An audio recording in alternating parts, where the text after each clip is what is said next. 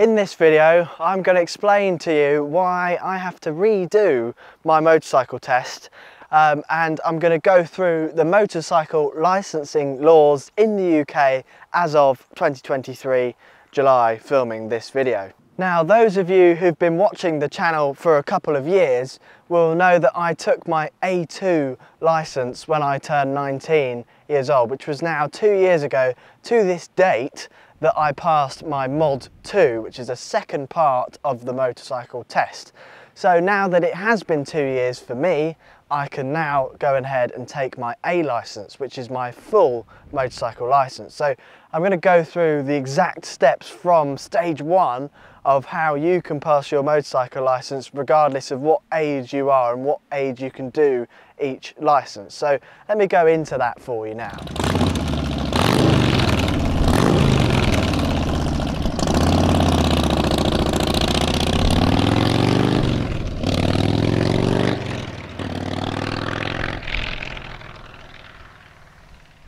This video is sponsored by BikeSure. BikeSure insure you as an individual. They take into account your personal needs, and no matter how wacky your bike is, how standard it is, whether it's heavily modified, whether it's a classic, they can find a policy for you.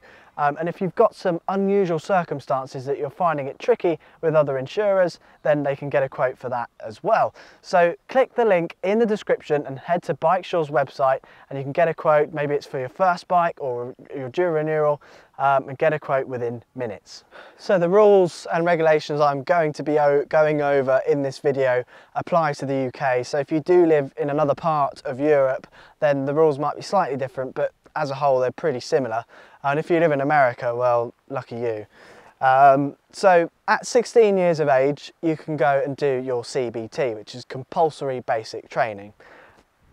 That allows you to ride a 50cc motorcycle or moped, which can't go any more than 45 kilometers per hour, which is 28 miles per hour, which in my eyes is completely dangerous because you can't keep up with any traffic, and you might as well be on a bicycle, because you've got a racing bicycle, you can go quicker than that. So that's a stupid rule, but anyway, that's how it is. That's what I did, and I got a 50cc, and you get a lot of road knowledge from riding one of those for a while, doing thousands of miles. So when you come to do your car test, if you do that at 17, you've already got a huge bank of road knowledge, which is absolutely invaluable. But once you've done your CBT at 16, you can then at 17 ride a 125cc motorcycle, which is no more than 11 kilowatts horsepower, which is about 14.8 brake horsepower, if I remember correctly. So I didn't bother getting a 125 because the difference wasn't huge, and at 17 you're better off just de-restricting your 50cc, and then it's about the same as a 125. So that's what I did, because mine was a 2-stroke little enduro bike. So once I de-restricted it, it kept up with 125. So that was good, and I think you should be allowed to have a 125 from 16 years old. I think that would be safer, but there we go. So that CBT is basically a certificate. So you do a training course, you go in and out of some cones on a training day in a car park, do some figures of 8s, learn bike control, and then you go out on the road and for a couple of hours, and they see if you're roadworthy, teach you the tricks of the road, and that lasts for 2 years. So if you don't then move on to the next license after 2 years, you have to retake your CBT if you want to continue riding your 125 or 50cc, or when you get to 19 years old and do your A2, you'll have to do it again as well. So let's go on to the next level. If you are starting out in your riding journey and you are thinking about doing your CBT and you're wondering what it fully entails, then I did actually cover a video showing everything in a CBT a couple of years ago. So I'll leave that in the link in the description so you can check that out and see what it's like. But the next thing you can do after your CBT is called the AM license, which is at 16 years old as well. Now this is a completely pointless license, absolute waste of time, so don't waste your time or money doing this license. All it allows you to do is, you'll have to do a proper test, and it will give you a full license, but you'll still only be able to ride a 50cc, and all it allows you to do is take the L plates off and carry a pillion. So don't waste your time. And then at 17 years old, you can do the A1 licence, which is the same again, but allows you to ride a 125 with a pillion and without L plates. So again, don't bother doing that. Most people don't. It's a complete waste of time. And then you have to wait 2 years until you're 19, and then you can do your A2 licence. So most people, like myself, get a car at 17, wait for 2 years, then do your A2 licence at 19, which is what I did, and I'll explain that for you now.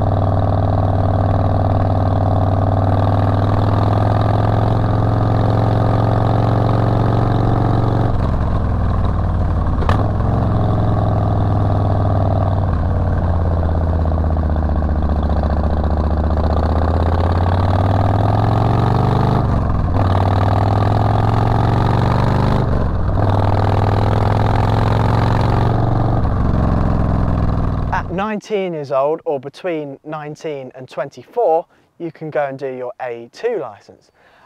So the A2 test has to be done on a bike that is no less than 395cc, which I believe they're bringing down to 245cc, but I'm not sure whether they've done that yet. So if you do know, let me know in the comment section below. The test entails of a theory test, which is similar to the car theory test, but a little bit more difficult. So you've got to practice for that and obviously pay for the test. And then you've got a two-part practical test. So you've got the Mod 1, which is based in a large car park. You've got a set of cones, you've got to do a U-turn, you've got to do some manoeuvres off the bike, you've got to do figures of 8, you've got to do some tests going through a speed trap and doing an emergency stop and doing a swerve test. There's all sorts of bits in that test. And then you've got your Mod 2, which is the on-the-road test. So that's when you go out with an instructor and they follow you behind, they're giving you instructions through an earpiece, and it's like you're going out for a ride, but they're watching your every move. You've got to make sure you do everything right. So once you've done that, they will give you your A2 licence as long as you pass.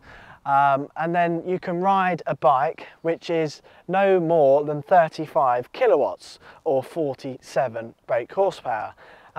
So there's no cc restriction, it's just a horsepower restriction. And there's also a power to weight ratio restrictions, which is 0.2 kilowatts per kilogram. So you can't go ahead and buy a motocross bike, which has about 42 horsepower, something like that, which weighs absolutely nothing because the power to weight ratio is through the roof. So you can't go and do that, which I wanted to do, but I didn't. But you can go ahead and get a bigger bike like this and restrict it, which is of course what I have done. And there are other bikes on the market like Triumphs that you can do this to as well, or you could get an A2 ready bike that's already under 47 horsepower.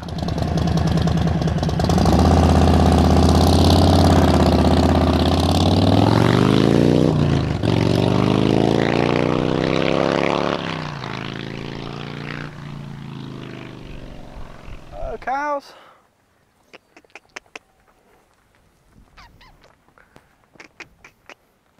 Hello. Oh, your eye looks bad. Oh, that's a nasty eye. Come up.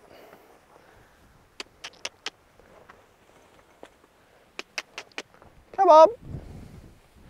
Come up.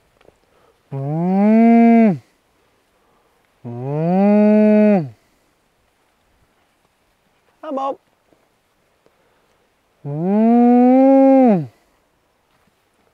No? Oh, got spooked. Oh no, and off they all go. Once you've had your A2 licence for a minimum of 2 years, you can then do your A licence, which is a fully unrestricted licence, the final step in the ladder. Or you can do this licence at 24 if you haven't done any of the previous steps, which is what we call a direct access course. Now that would entail doing your CBT, then doing a theory test, then doing the full test, and that means you can ride anything you like. So most people skip all the steps below, then go out at 24 years old and ride what they like. Now this is kind of killing the government's point, because the point was to step it up so that people are safer and they're not going out and buying a Honda Fireblade straight away and killing themselves, which is what a lot of people used to do. But people like myself who want to ride bikes like these and don't want to go absolutely crazy are then kicked in the foot, because we can't do that. We have to jump through the ladder and pay a lot of money, which puts a lot of people off, especially young people who you know, can't afford to do these tests again and again and buy a motorcycle. They've got to wait. But if you are an older rider anyway, and you're, you know, in your 40s, 50s, 60s, even 70s, and you've never ridden a bike and you're thinking of riding, then it's great, because you can then just do your full license. But anyway, at 21, which is what I'm doing, I'm now 21, I can do my full license as well. And because I've already done my A2 license, I won't have to do a theory test again. I'll just have to do my Mod 1 and my Mod 2 again. The same test I've already done 2 years ago, because I have completely forgotten how to ride a motorbike. I don't remember. Who knows how to do it, so I'm going to have to learn again, because I'm back at stage 1. So after 2 years, motorcyclists, we're very forgetful, you see. So every 2 years we forget how to ride. So that's why if you do a CBT, it runs out after 2 years. We've forgotten how to ride, and then if you've done your A2, runs out after 2 years, because that's the typical amount of time it takes for us to lose our memory. So yeah, we have to do it again. Now this test has to be done on a bike that's a minimum 595 cc and 50 kilowatts, which is 68 horsepower.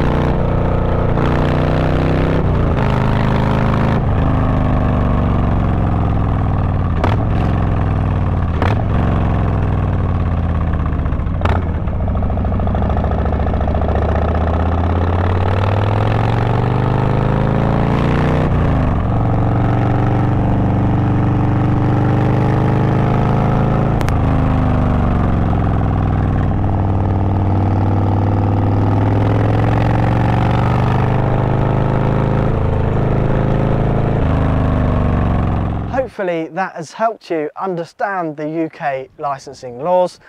We did do a video on this back in 2021, but I wanted to come back to the subject as I am now doing my test again for my A licence. So I thought it'd be a good time to do a refresher and make maybe a more up-to-date video about it. I don't think much has changed, but I thought it'd be worth doing. So make sure, if you're new to the channel, leave us a like, subscribe. We review all sorts of motorbikes, we do motorcycle topics, and check out our previous videos. We've done hundreds on all sorts of bikes, and there's loads more to come, so you don't want to miss out.